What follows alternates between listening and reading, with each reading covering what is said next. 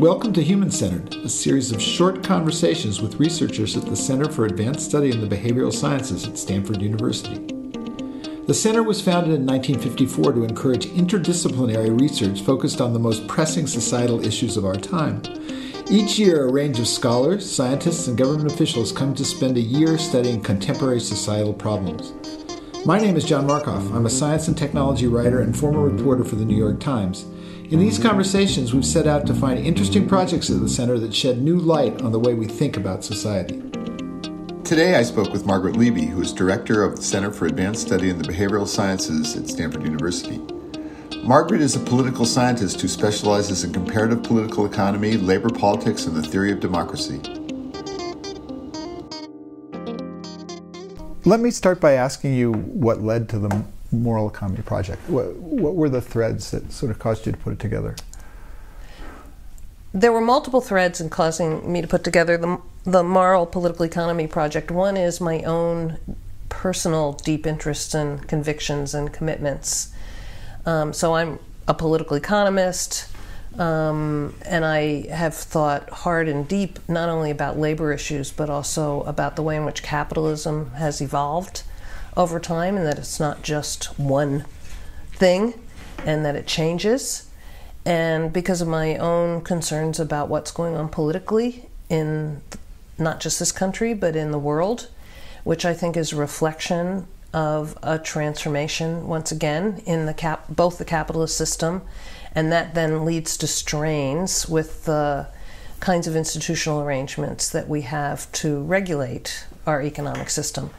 And so it seemed to me like a very good moment, and CASBS is very well situated to take advantage of that moment to rethink or to think and generate new ideas about, or if not necessarily new ideas, it might be consolidating some ideas that are already out there, if they are, about how what the next big model of the political economy should look like. And I was thinking about in your think piece, the working paper, you traced this trajectory that was, from laissez-faire to Keynesianism to neoliberalism, and sort of then the question, of course, is what's next. But I also then thought, well, how much does this have to do with American traditions versus European traditions? Because I began to wonder whether a lot of the sort of notion of a moral economy isn't sort of implied in the social democratic experience in Europe. Well, I think every economy has a moral piece to it. Every economy, no matter where it is, has some set of values that are embedded within it that it's trying to achieve. The Chinese economy does, Chinese idea of an economy does, of a political economy. The Swedish and Norwegian and the social democratic vision is different than the neoliberal vision. There were contestations that happened after the Second World War about what the right model was, and there were at least three. There was the Soviet model, there was the sort of American, British, in fact, whole European model, and then there was this model that came out of India that was thinking about being something in between the two.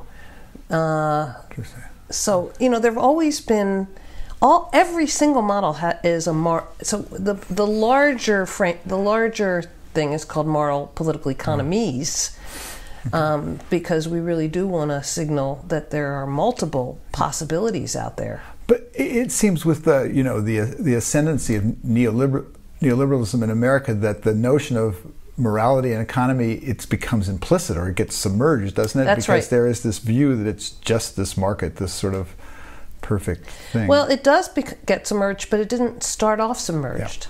Yeah. So if you think about von Hayek, the road from serfdom, there's a whole set of values there about why he doesn't like big government and certain kinds of big think, because it leads to fascism and to Nazism. Yeah. And Friedman's Free to Choose. Those are the two big players in the creation of neoliberalism in terms of the thinkers. And Free to Choose is about putting on a pedestal one set of values as opposed to another set of values, right? Yeah. So, yes, it then became implicit as if this is value-free, but in fact it never was value-free. Yeah. And Friedman placed both sides of the fence on that one. Yeah. But I think anybody who's looking at it objectively sees that there are values embedded in there, like there are in every political economy. Yeah. Before I go too far down that path, I wanted to sort of ask you to sort of to step back and say, how does this project fit into your vision of CASBS and CASBS' role? Just sort of as a general, where's CASBS going kind of question. So one of the things that I think CASBS is uniquely or relatively uniquely capable of doing is to think beyond the short term and to think in terms of a much longer term. I don't mean science fiction like 1,000 years from now or even 150 years from now, but to think beyond the next 5 to 10 years, to really think about the next generation, let's say. And to think about that in ways that are informed by the best of social science and other thinking that's out there, and bring those people together. We have a capacity to attract people who are those kinds of thinkers, and to link that with other thinkers who are not necessarily academics, or not just journalists like yourself, but futurists like Paul Sappho, or people in Google, or Wael, who I was just having lunch with, who come from different places and different ways of thinking about the question, so that we're all in it together to generate new research, the research that needs to be done, use the best of the research that exists, also generate the kind of thinking that leads to new research and leads to new policy practices.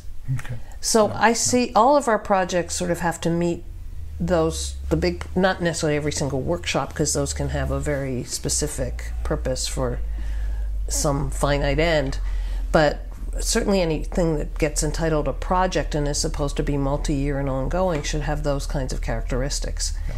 So I saw this one as exactly fitting within that framework. You picked technology as a theme, and I was also thinking about sort of, in your first paper you talked about, from the Industrial Revolution to the Green Revolution. Is there a trajectory too? Was there a sort of a reason related to the theory why you picked technology as the focus point? Yeah, so the choice of technology, so this is one of the working groups that came out of the first meeting. I see. So there was an earlier meeting in May that brought together about 20 or 25 people to think about where to go with this and how to do it. The model is really the Mont Pelerin Society in many ways, which was what the neoliberals did, was created by von Hayek, and he was the first president, and Friedman ultimately became the president of it. It was a group of economists who were opposed. What brought them together was their opposition or critique of Keynesianism.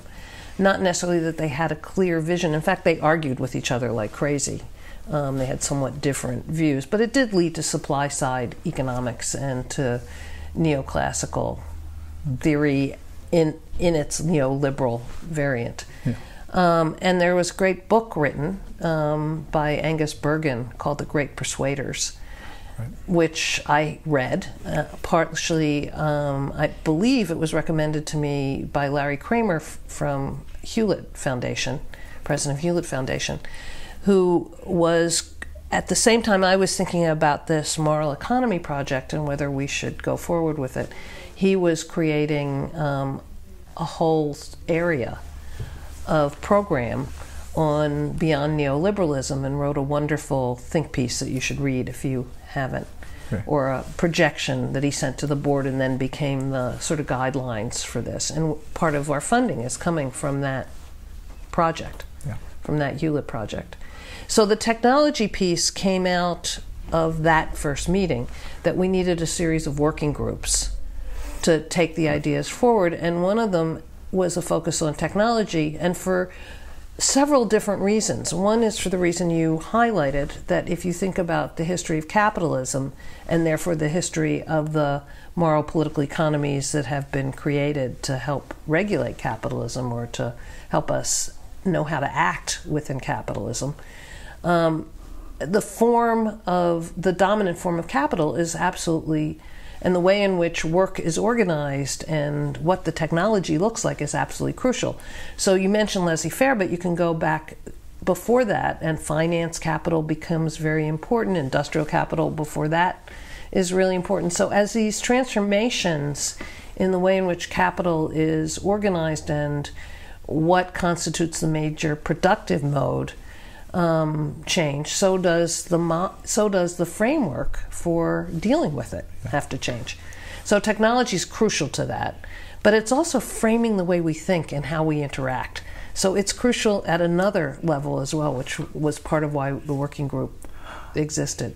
I wonder, your citing of sort of the roots of neoliberalism and how it sort of intentionally emerged is really interesting to me. And I was wondering, given that there's so much activity, intellectual activity around Silicon Valley now, around artificial intelligence and ethics, whether something might emerge from that. I mean, that's happening on the industrial side, basically. Right.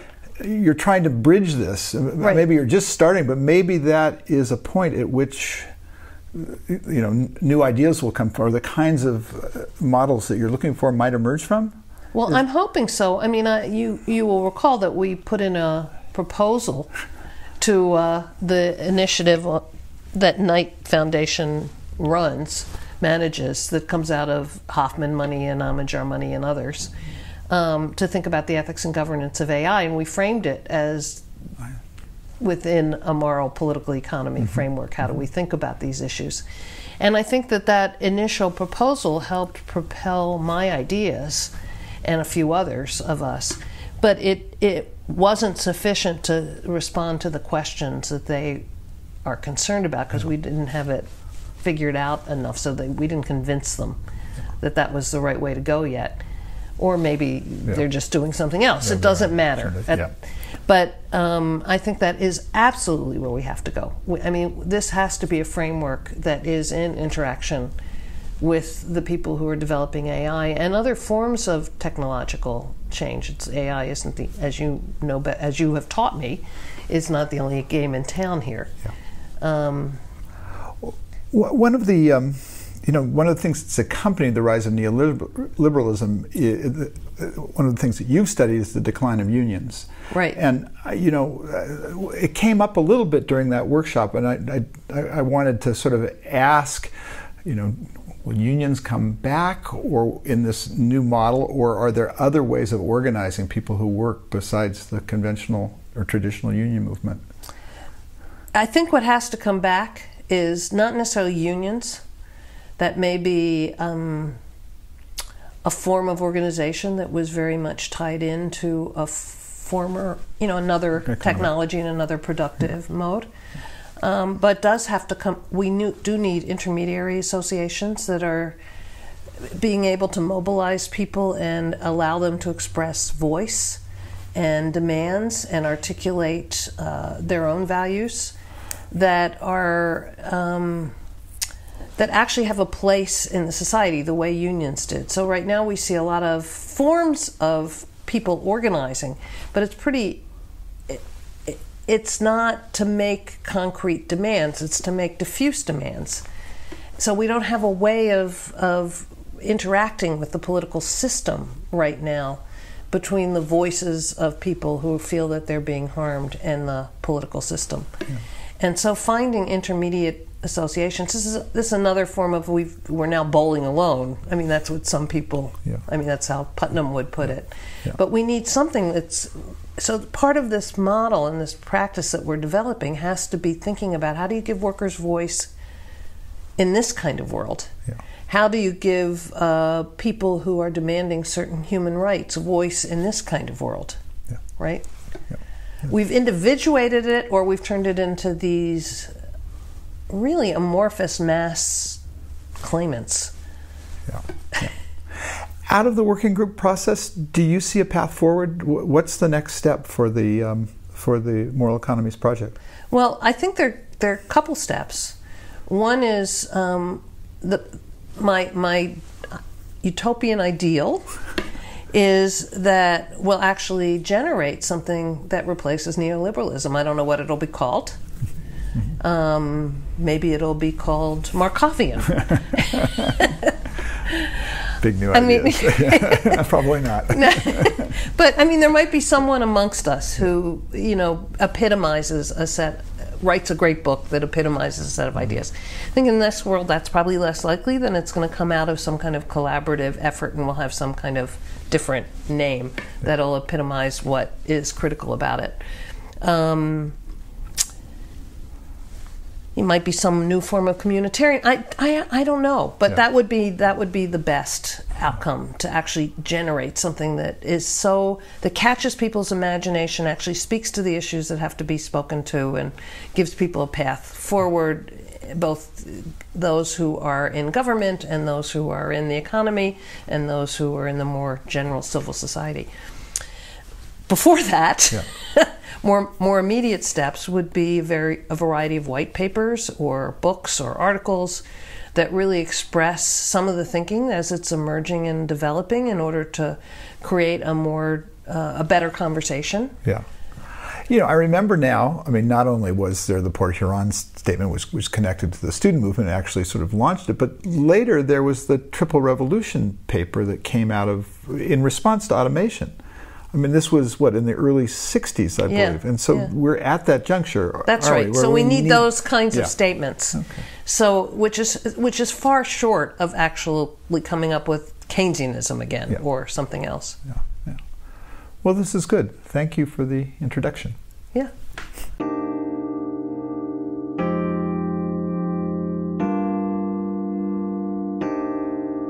Thanks for chatting with us today. And for our listeners, take a look at the show notes for this episode for links to some of the topics and organizations we've discussed.